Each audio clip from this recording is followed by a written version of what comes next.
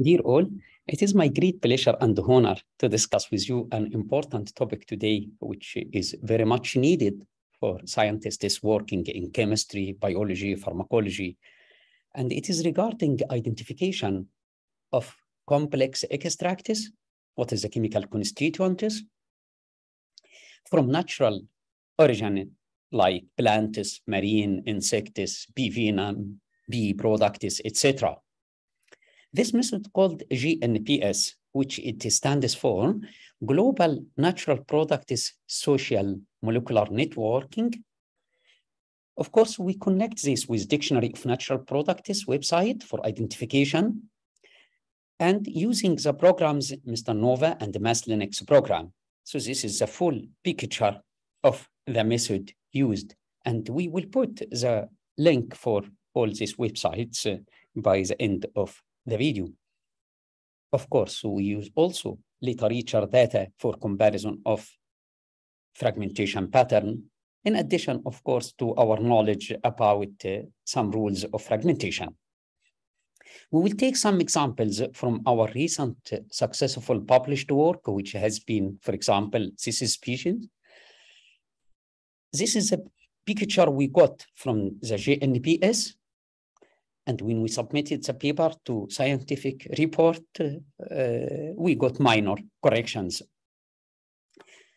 So after we did LCMS, and we use the programs, then we got the identified compounds, as you can see in the picture.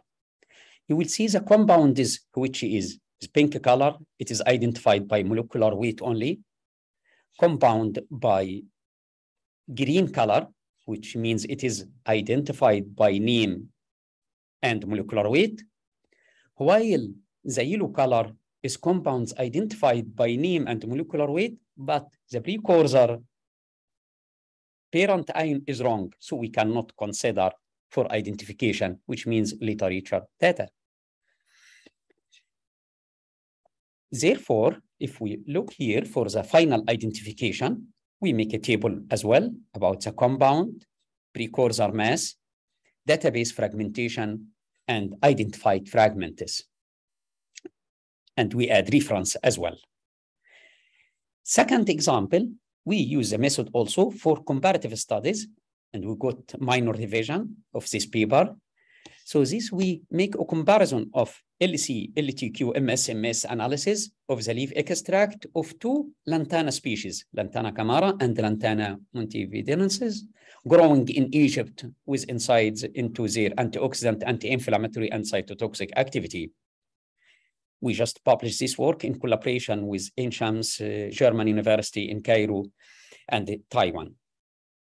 So if we look to the LC, we first submit the sample to LCMS analysis. After that, we started our successful way for identification. And this is a picture we got about molecular networking, showing the clusters of metabolites of interest based on tandem mass spectrometry data in the positive ionization mode of Lantana extracts. So the network is displayed a pie chart to reflect the relative abundance of each ion in the analyzed sample of the two species. And we could successfully identify 59 compounds of the two species. In the next, we will show you the example so you can follow for identification of your work. We are looking forward for your positive criticism, and you can send the video to your students, your colleagues. Thank you very much for your kind attention.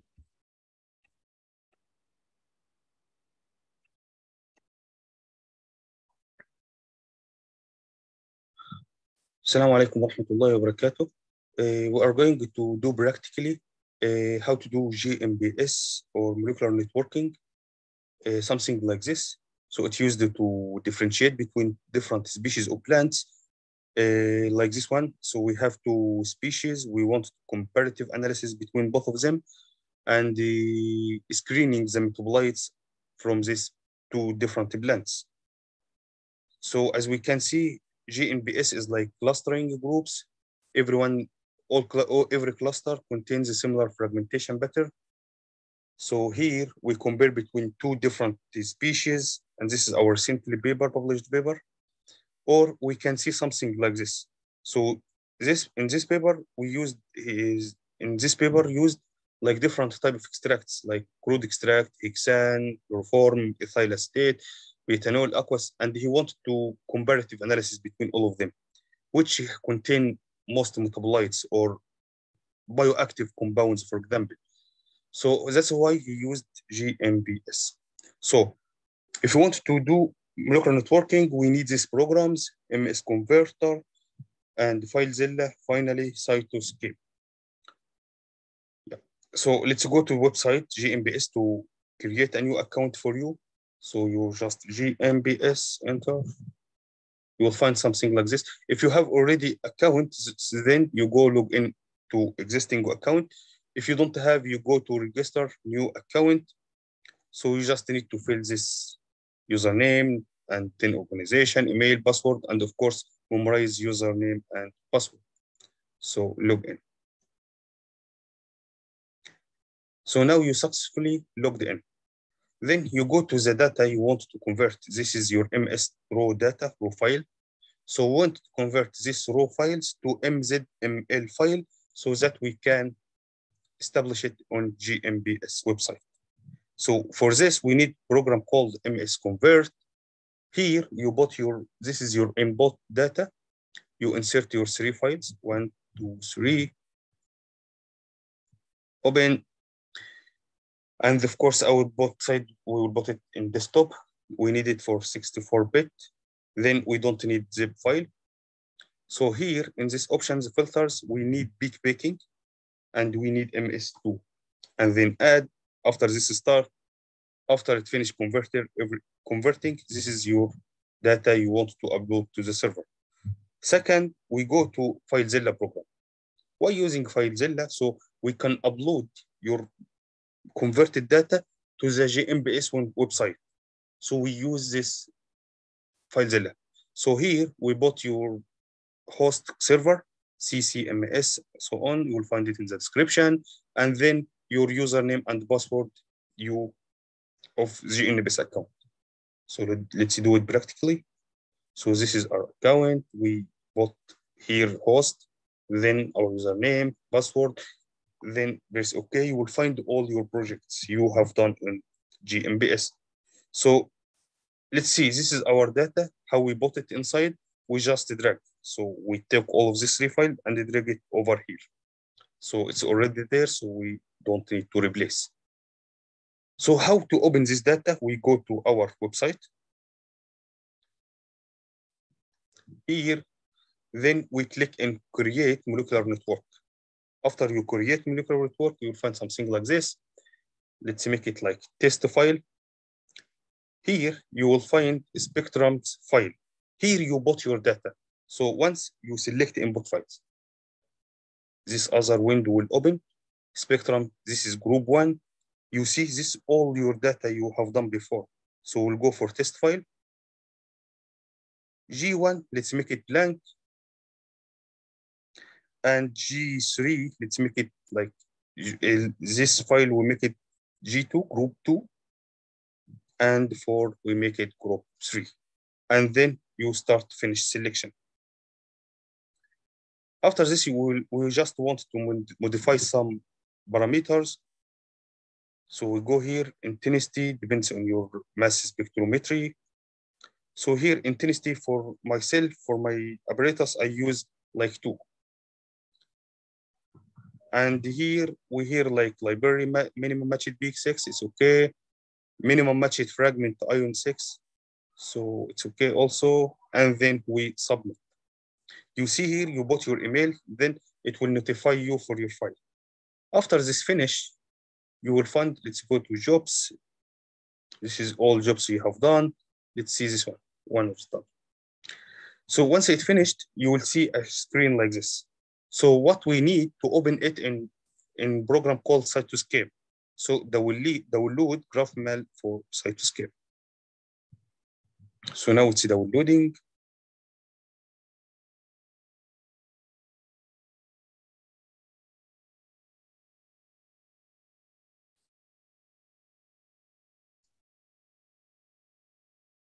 So after you downloaded your file, you'll find it in downloads. You just extract all files. Then this is your file. So this one, now we open Cytoscape program. So press here. This is to open your file. And let's go to downloads. This is our download file. And open this file, graph HTML. Open. Now it's trying to do your network. You see, now this is your network, how it looks like. So now we want to process to make it much better and to identify and put some parameters. So first, let's go to style. Here in style, you will find a lot of styles you can use, like this one. So for myself, I used solid. This one, for example. Okay, now this is your data, MS data. You see it's making in good shape, like a lot of clusters, groups. Each cluster have similar fragmentation. It helps in elucidation. So now first, go to fill color. You see like default groups. So this is to make it in groups. Each groups have different color. So discrete mapping, you see we have here three. First, G1. This is the first species. Let's make it in like red color, okay? You see now, G1 only in red color. Now, if we make G2 in another color, this is the second species we have. Let's make it, for example, in blue color, okay? So you see, so we have species 1 have only the red colors. Species 2 has the blue color. Now, for the similarities, both of them have the same. So we go to edit selected, and make the similarities with another color. Let's say pink color, for example. Okay. Of course, you choose the color that you want. Now, this is how it. So now we can see that we have different colors for each species. So someone will ask, like, I have only one species or one LCMS data. So I need colors for just identified compounds, and I want to color. So it depends on you. So now we can change all of these parameters as we want. So here, like fill colors, I want to change the colors for precursor mass, for identified compounds, for groups. So whatever suits you. And after this, so imagine in the databases of GNPS, it identifies some compounds. So we can put it in different chips also. So we'll go here for chips, chip. We choose compound name. So we go discrete mapping. So it identifies in all of this compound compared to the database. So here we use different chip, let's say like V chip. Okay, so you see now, this is different shapes correlated to identified compound. But now your work is to identify all the other compounds. Of course, we change the color of label. We can change the length, the width, everything we can change. Another thing we can add, like if we go to here, like edges here. So these options are correlated to the edge between different nodes. So let's see, this is like, for example, 483 molecular weight, and this one is 541. So we can label it to make different between both of them. So if we go here, like we make it mass difference, you see now, so the difference between both of them, like 58, 87, it will help you to identify some compounds. So for example, if you 58, you maybe have like propyl group, or so you go to mass difference and you can help to identify if you have sugar units, if you have whatever in your database. So here, like loss of methyl group. So this is how you do GNPS molecular network. Of course, once you practice it yourself and do it a lot and a lot and a lot, then you will find it different application you can use for it. Thank you for listening and hope to see you soon. Thank you. Assalamu alaikum.